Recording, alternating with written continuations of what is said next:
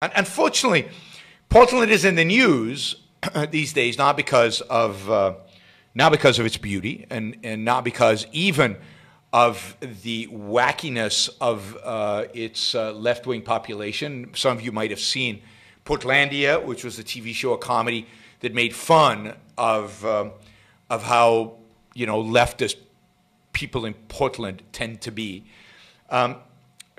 But Portland is in the news right now because of the riots in Portland and because of the federal government's response to those riots, sending law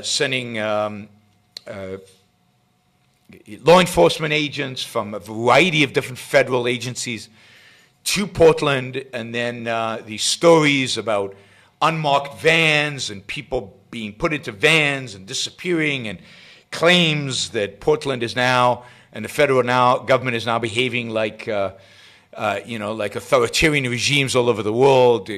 Comparisons maybe even to China, where people disappear and so on. So I want to take on the whole gamut of events, the riots in Portland, what's going on, what I think about the riots, what I think about the demonstrations, and this, I guess, applies to more than just Portland. I have in the past argued against sending in federal troops into these circumstances, so we'll talk about what I think about these agents, these federal agents going in, and then how they behave and what they behave. Now, and what my evaluation of that is.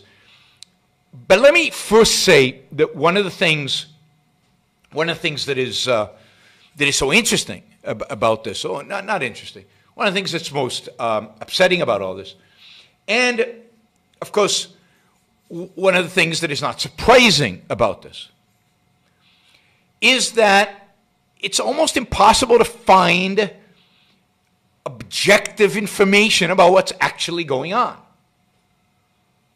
It's truly stunning, the difference between different commentators, even on the ground, different people on the ground commenting on this.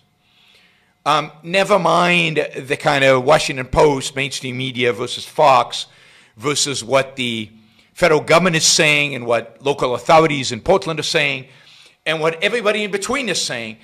It's almost impossible to actually stitch together the story, what is actually happening over there, because it is so biased, it is so distorted, it is so perverted. So you can kind of get a timeline of events, but it's really hard to tell who the players are, how big the riots are, how big the demonstrations are. It depends on who you talk to. To what extent is Antifa playing a role? To what extent is it's not? It actually is. It turns out that in Portland, it's primarily the youth movement that's involved in Antifa that is playing the primary role in this. But Antifa is definitely there. But it's hard. So I've been reading a lot. I can't say, after all the reading I've done about what's going on in Portland, of course, that's my job, is to try to take all this mess and bring you, the objective information about what is actually going on. But it's really difficult. And I can't say I'm 100% confident or satisfied with my assessment. So, and I know some of you live in the Portland area, and it's probably difficult for you because who do you believe? The local news, the federal government, unless you go there every night and watch. And I've read some of the reporting from local reporters, and it's clear that many of them are biased, or many of them can't say the truth because it would be deemed as deemed as politically incorrect. So it's difficult times. The country is a complete mess. Things are out of control. Our government, I think, at all levels and in all functions is incompetent. And it is very, very, very, very difficult to figure out exactly what is happening, right? Exactly what is happening.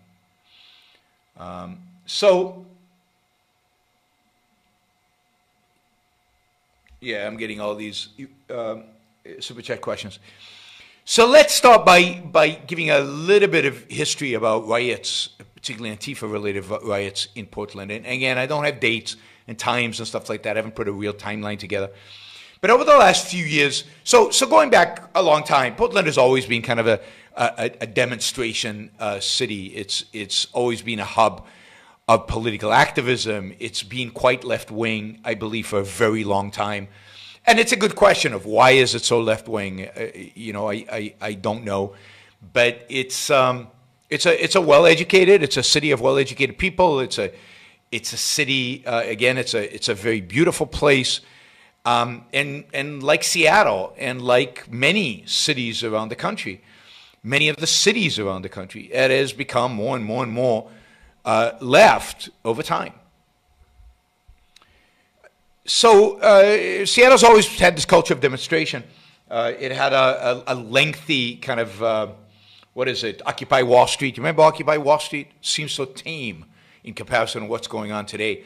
We had Occupy Wall Street in 2009, and there was a long time where there was a tent city in Portland of the Occupy Wall Street. But a few years ago, it became basically a area where kind of right-wing racists, white supremacists of various sorts, right-wing nuts, or the wacky right, as I like to call it.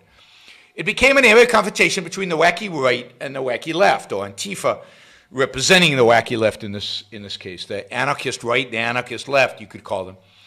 And it became a place in which people, almost on a regular basis, there would be fights between these two groups. And a lot of it started with the right, kind of the racist right, putting on demonstrations or getting licenses to do demonstrations in the park near downtown Portland, and then people would come to demonstrate against them, large numbers of people, and then within the large numbers of people who were demonstrating, Antifa would always play a role, and then, while the demonstrations were peaceful for a while, at some point it became completely nutty and crazy and violent and so on. Somebody's asking if it's the Proud Boys. Yes, but I don't know much about the Proud Boys, but almost always the Proud Boys, when they do demonstrations like this, they're always accompanied by the racists, the white supremacists, the alt-right types that, whether they use the Proud Boys as cover or whether the Proud Boys are part of them, hard for me to tell. But clearly, the Proud Boys are not innocent here, and clearly they ally themselves way too often with racists of the right, and use the opportunity to make hay. So, Portland, if you remember a few years ago, a couple of guys were stabbed to death on a tram in Portland when a racist guy started harassing two girls. I think they might have been Muslim, and these guys stepped in to try to stand up for these girls, and they were knifed and killed. And then there was a demonstration because of that. After this guy was caught, and that turned into riots, and that turned into fights, and then there was a period there where I was reading, it was almost every weekend there was this big fight in Portland between some right-wing group and some Antifa-inspired group. If you go back to, I think this has started in November 2016, right after the election, when there were demonstrations in the street, anti-Trump demonstrations in the street, and where again a group of Antifa, a group of anarchists, shattered windows, sprayed graffiti, went crazy, turned a demonstration into a riot, and kept repeating that pattern, right? Repeating that pattern. It's interesting. There's a Washington Post, because it's an opportunity for us to talk about a little bit about bias. But there's a Washington Post article called "How Portland Became an Easy Target for Federal Agents Trying to Quash an Uprising." There's so much wrong with that title. I don't think the federal agents are trying to quash an uprising. If they're trying to quash an uprising, they're pretty pathetic at it. And I'm not sure what's going on in Seattle is an uprising. You know, so the whole title is messed up. But it does give a bit of a history, but the history is so biased in the way it is written, right? So when they refer to the Antifa types, it's usually referred to as a small group of anarchists. When they refer to the far right groups, they always refer to them as neo-Nazis or white supremacists. And then they say the neo-Nazis and white supremacists held an anti-Antifa rally, and they put anti-Antifa in quotes, right, as if Antifa doesn't really exist. But for 2 years, you know, police have been fighting these groups, and the blame, according to Washington Post, all falls on these right-wing groups. Now, maybe it does, but it's just the way they treat the two groups is just funny, just in the way the language they use. It's so obvious where the allegiance is. And it always says, it always, by the way, mentions that the far-right groups don't live in Portland. No, they all come from out of town. The Antifa guys, they all live in Portland. The left is all local, is all native. But the far right, they come from outside. It's like they're trying to protect their, you know, Portland is just a far left city. There's no nutty, you know, the right doesn't belong here. So this idea of fights, protests that lead to violence, that then lead to confrontations with the police, that are violent, just, you know, as being part of, sadly, very sadly, part of the Portland life for the last few years. And of course, since George Floyd's murder in Minneapolis, there's basically been a demonstration every single night. Every single night. 54 consecutive nights, there have been demonstrations, most of them leading to confrontations between the police and the demonstrators. During these demonstrations, nobody's claiming, as far as I can tell, that any of the right-wing out-of-towners are creating any problems. It's really just the demonstrators and the anarchists within. Now, I read, there's a Portland reporter that has put out it's on bellingcat.com, B-E-L-L-I-N-G cat.com. It's called What You Need to Know About the Battle of Portland. And he basically gives you almost a day-by-day description of what happened from the beginning of the George Floyd demonstrations all the way till today. But basically, the pattern is something like this, right? There'd be a big demonstration, lots of people, peaceful, you know, and they demonstrate, they'd march, and then at some point, these anarchists, radical leftists, however you want to call them, extreme leftists, would start creating mayhem. They'd start breaking windows, they'd start throwing rocks, and you know, that first weekend after George Floyd, there was literally, you know, they were looting, they were breaking windows, they looted an Apple store, they looted a Target, they were looting all over the place. And then the police would respond, primarily with tear gas. And then the demonstrators, after a few nights, kind of got used to the tear gas. The tear gas would do nothing to them.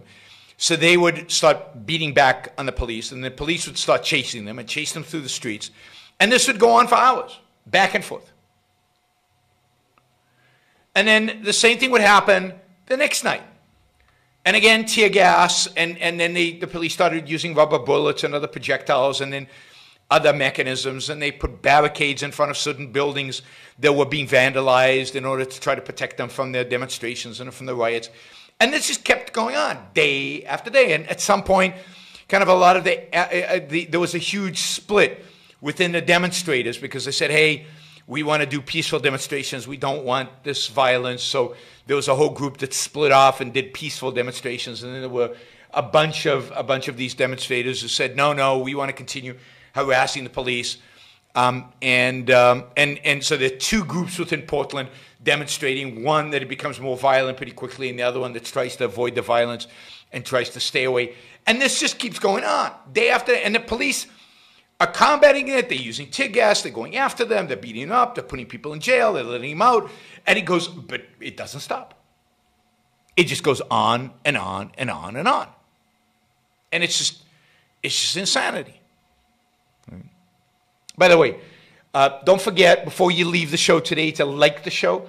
Just give it a thumbs up if you like the show today. And, of course, if you're not a subscriber, if you're just visiting right now, please subscribe. And if you click on the bell, you'll find, you'll get notification every time you'll get, I'll go on live, you'll find out about it. And, of course, those of you who are not supporters, appreciate the support. So, you get this, what do they call it? They call it a cycle of violence. The police are violent against the demonstrators. The demonstrators then demonstrate the police brutality from the night before, and then they start shattering windows and doing graffiti. And the funny thing is that most of the attitude of the people that write about this, it's like, yeah, they shatter windows and they do graffiti. Who cares? Of course, they set fire to buildings when they can. Many of these buildings are now so protected, well protected, they can't actually get into them. But if they could, they throw,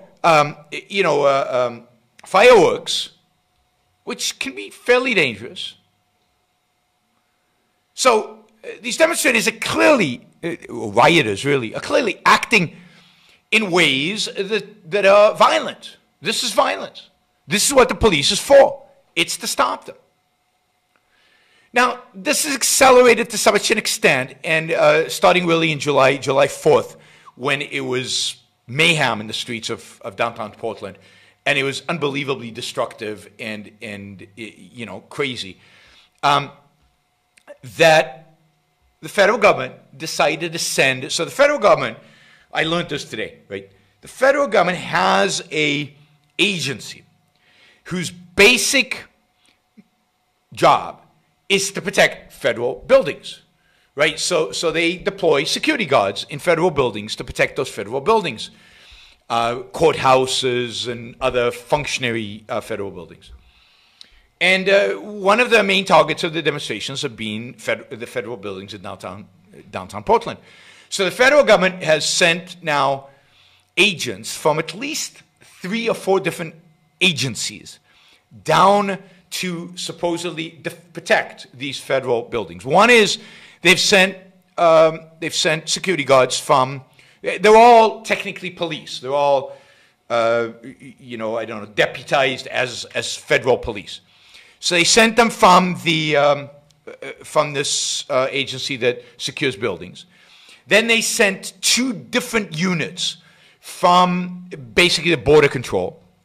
But it's interesting. These are like military trained, almost SWAT-like, uniformed, special forces of the border control. So one of the things to consider is the scariness of the number of different police forces we have in the United States, the amount of training these people get, and kind of given the size of government, the roles that they end up playing is kind of spooky. Watch all this. And then there are also federal marshals down there. And I'm not sure why federal marshals are deployed. But again, I don't know. One of my favorite TV shows in the last few years was Justified. And Justified was about federal marshals in Kentucky.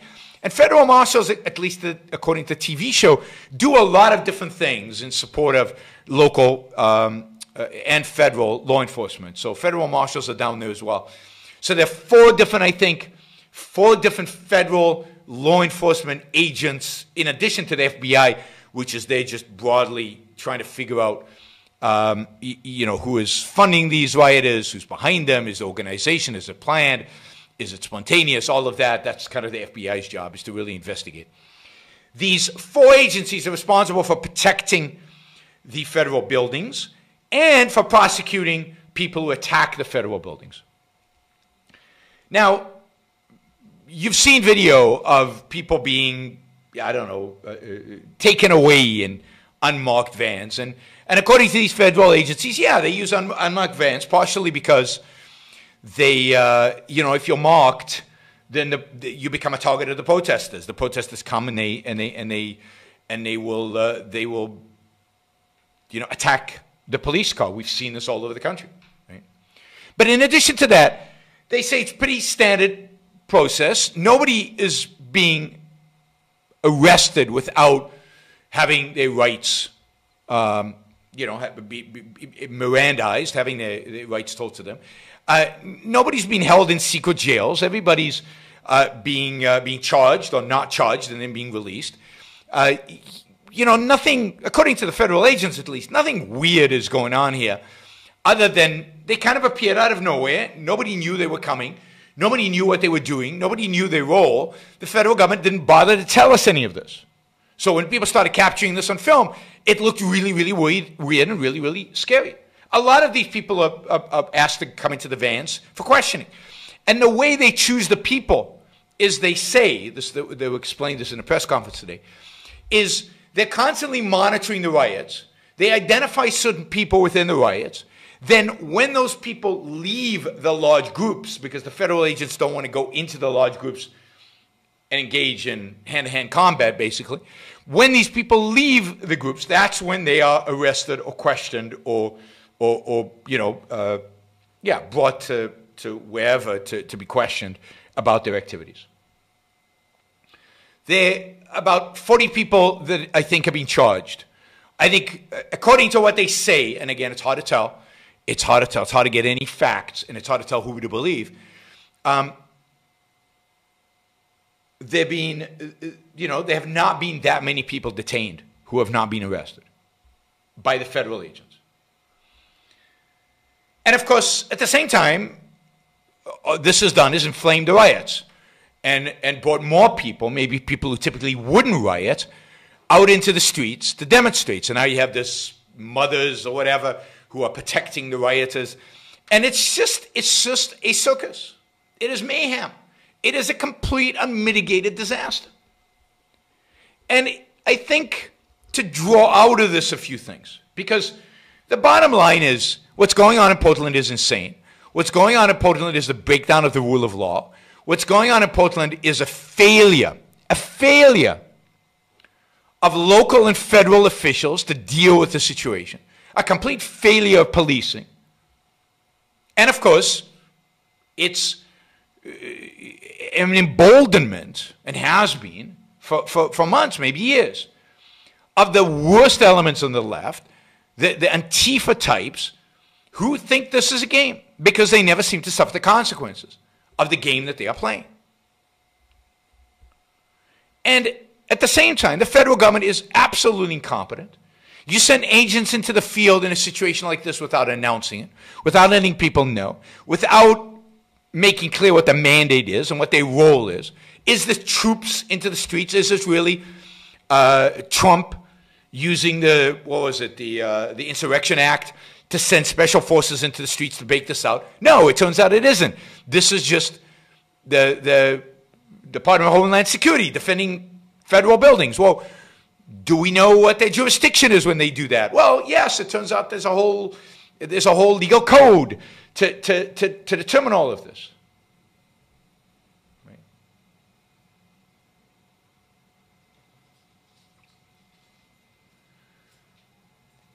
I didn't say there was hand-to-hand combat going in Portland. I said that if they went into the crowd, this is, again, what I said was, what the federal agents are saying is they're detaining people away from the crowd, because if they try to detain them in the crowd, if they try to go into the crowd and detain them, there would be hand-to-hand combat. I never said there was hand-to-hand combat in the crowds. I know there isn't. But basically there's demonstration and rioting going on. And there is an unorganized, uncoordinated, incompetent police and federal response to it. I don't know, Rick lives in Portland. Happy to hear that if that is a misrepresentation of what's going on. Right.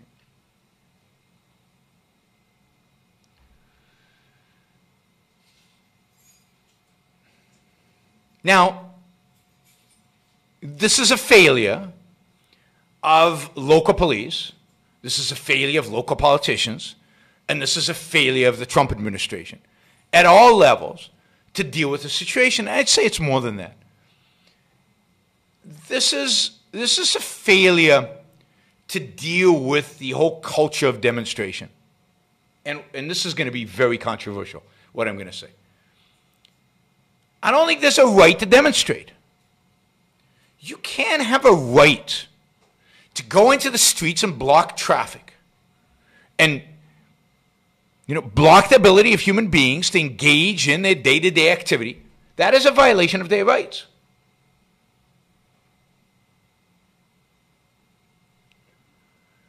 And, all right, once in a while, there's a lot of steam brewing and a demonstration goes out there, and maybe some of the demonstrations of the civil rights movement were like this, and they're going to happen, and you just, you got to let them happen, like the March on Washington or something like that.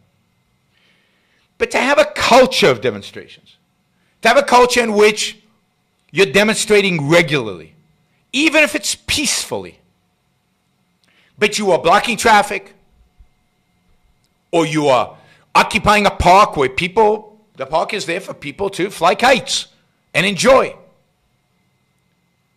Not to be occupied by thousands of people yelling political slogans. Demonstrations generally violate rights. They violate the rights of the peace-loving citizen who just wants to use the property that is there. Now, in a world of private property, you can demonstrate on your property. Indeed, you can rent a stadium and demonstrate. You can rent a private park and demonstrate. You can do anything you want. Well, not anything you want. But peacefully, you can demonstrate anywhere. But once we allow demonstrators into the street, march wherever they want, close off whichever building they want, you're asking for trouble. You're basically putting the mob in control of your city. And of course, all of this is licensed. So you give a license to the neo-Nazis to come and demonstrate in the park, and then you give a license to Antifa to come and counter-demonstrate the Nazis, and what do you expect is going to happen? And of course, you put the police in an impossible situation.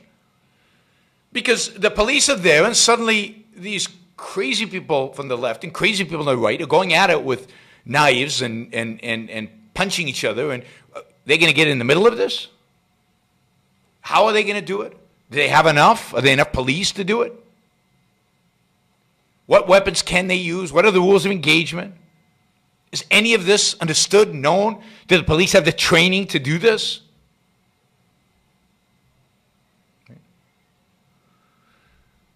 Now, if you're demonstrating a civil disobedience, like the demonstrators in Hong Kong, who were clearly in civil disobedience, they didn't ask permission, because you're demonstrating for freedom.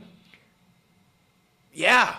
And I'm very sympathetic to the demonstrations of the civil rights movements who were basically demonstrating for freedom.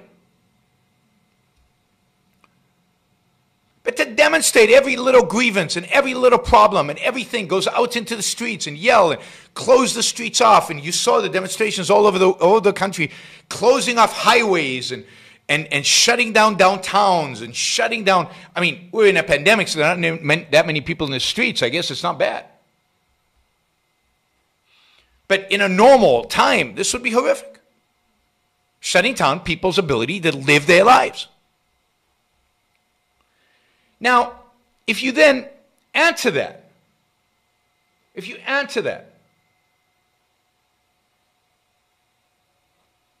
that you then have violent demonstrators who feel completely, no problem in spray painting and breaking windows and throwing things at police. I don't know if you saw the pictures from Chicago where the police were standing around a sculpture of a statue of Columbus, of Christopher Columbus.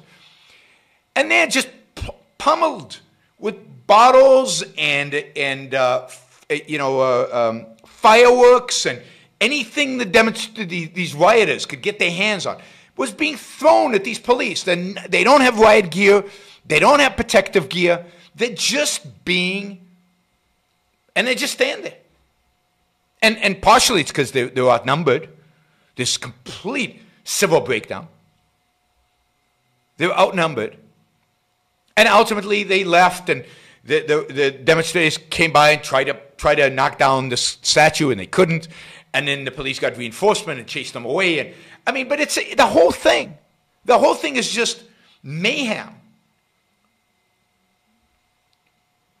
Complete anarchy. No rule of law. The police are not given the tools to actually institute the rule of law. These cities are complete in disarray.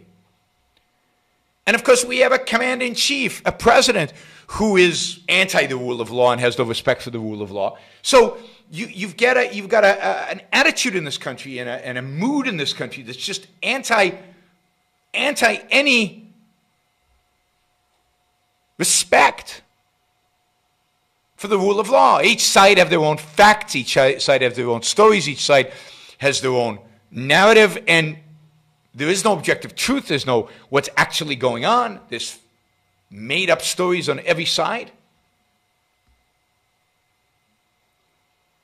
We have a country where the two political parties hate each other so much, and people who associate with it hate each other so much that it's basically warfare out there.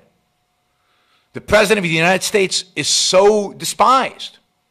And I'm one of them. So I'm one of the people who despise him. So I wouldn't say it's unjustifiable. But that he can't even talk, or the chief of the Homeland Security can't even talk to the mayor and the governor of a state and coordinate a strategy without it becoming this war between them, a war between the federal government and the state authorities. The whole thing, what we're seeing today, is a crumbling and a disintegration of this country. You know, unity matters. America used to be at least unified around the principles of the rule of law, respect for the rule of law, respect for the presidency and the government, not acceptance, not adherence, not blind obedience, but respect. And that is gone. I mean, this reminds me of the last time we saw this kind of breakup and disintegration, which is the 1960s. And, you know, we got out of the 1960s and we got to the 1980s and things got normal and sane again. But it doesn't guarantee we're going to get out of this. Because I think what was unique in the 1960s is it was all from kind of a wacky left, from a new left. And the right was incompetent and not very good and not very principled, but there wasn't a real resurgence of the wacky right, but maybe, or there wasn't a real prevalence of the wacky right. And the racism in the 1960s was on the decline, and racism was viewed as something ugly and despicable and horrible, and nobody admitted to being a racist anymore. The KKK was in decline, white supremacists were in decline. Now we're in the opposite situation. The left is going nuts, and the right is embracing all the things that during the 1960s became kind of unacceptable.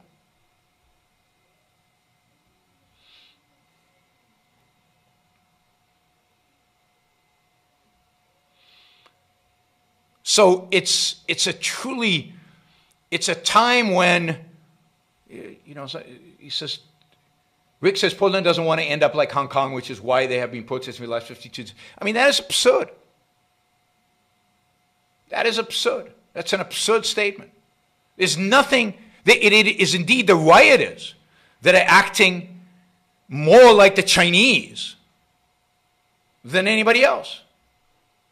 They are rejecting the rule of law. They're imposing their authoritarian will on the rest of the citizens of Portland, Oregon. Who are they? They're not demonstrating. Who are they demonstrating against exactly? Their own police who have used tear gas against them? They're not demonstrating They're demonstrating about Donald Trump. Is this about, the police state that Donald Trump is enforcing? As bad as Trump is, he is not enforcing a police state, and he's too incompetent to do so. And the American system of government is still too fragmented to allow for that. Because certainly the inclinations are there. But no, I don't think the demonstrators and the rioters are demonstrating and writing for anything positive, for anything good, for anything that's going to make it better. And I don't think the federal government knows what it's doing when it's sending the officers in there. But I don't think the officers there are hiding people away and, putting them in concentration camps, or they're disappearing, or they're not dying in custody, at least as far as we know. There's no evidence of that. To compare them to the Chinese thugs, the Chinese totalitarians, and what they did in Hong Kong, to compare the fate of Antifa thugs trying to burn down federal buildings with true freedom fighters in Hong Kong is absurd and ridiculous.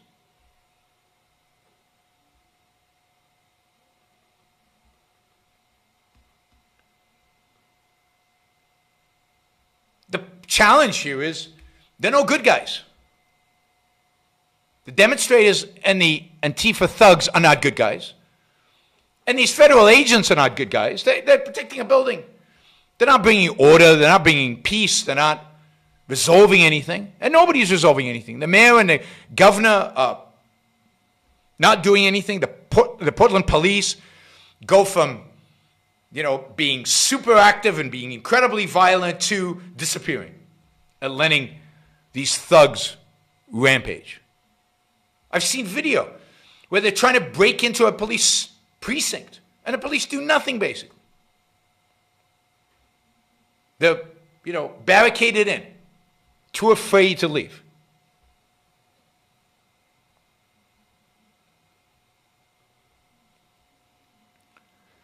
I mean, this is truly what you're seeing is a breakdown, and it's a breakdown because we have lost all trust in government, in any kind of government. And I think that's the big part because of the incompetency and the just sheer,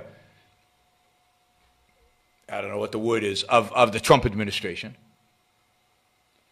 And I think the incompetency of these mayors in these cities, the incompetency of the police, and these mixed messages. On the one hand, everybody's against police brutality. On the other hand, can we embolden the police to bring peace to a city? Can we give them the tools to be able to stop rioting in the streets? Whether it's in Portland, whether it's in Chicago, whether it's in New York. There has to be some kind of response. In LA in '92, they did bring out the federal troops. California asked for the federal troops, and federal troops were sent, and they pacified the situation. Is that what's really needed now? Have we lost controls of our cities to the extent that our local officials and local police can't actually impose the rule of law? And if our people so lost trust, so lost belief, that they feel like they have to go fight in the streets? And what happens when the wacky right decides that they have to go out there and defend their city from the wacky left, or defend it, or just go out there and fight them because the police are not doing their job? This is how you get complete civilizational collapse. What we need today, what I call the new intellectual, would be any man or woman who is willing to think. Meaning, any man or woman who knows that man's life must be guided by reason, by the intellect, not by feelings, wishes, whims, or mystic revelations. Any man or woman who values his life and who does not want to give in to today's cult of despair, cynicism, and impotence, and does not intend to give up the world to the dark ages and to the rule of the collectivist brute. All right, before we go on, reminder, please like the show. We've got 163 live listeners right now, 30 likes, that should be at least 100. I figure at least 100 of you actually like the show. Maybe there are like 60 of the Matthews out there who hate it, but at least the people who are liking it, you know, I want to see a thumbs up. There you go. Start liking it. I want to see that go to 100. All it takes is a click of a thing. Whether you're looking at this, and you know, the likes matter. It's not an issue of my ego. It's an issue of the algorithm. The more you like something, the more the algorithm likes it. So, you know, and if you don't like the show, give it a thumbs down. Let's see your actual views being reflected in the likes. But if you like it, don't just sit there. Help get the show promoted. Of course, you should also share, and you can support the show at JeronBrooksShow.com/support, or on Patreon or Subscribestar or Locals. And show your support for the work, for the value hopefully you're receiving from this. And of course, don't forget, if you're not a subscriber, even if you just come here to troll, or even if you're here like Matthew to defend Marx, then you should subscribe, because that way you'll know when to show up. You'll know what shows are on, when they're on. You'll get notified, right? So, yes, like, share, subscribe, support. Like, share, subscribe, support. There you go. Easy. Do one or all of those, please. Not sure when the next...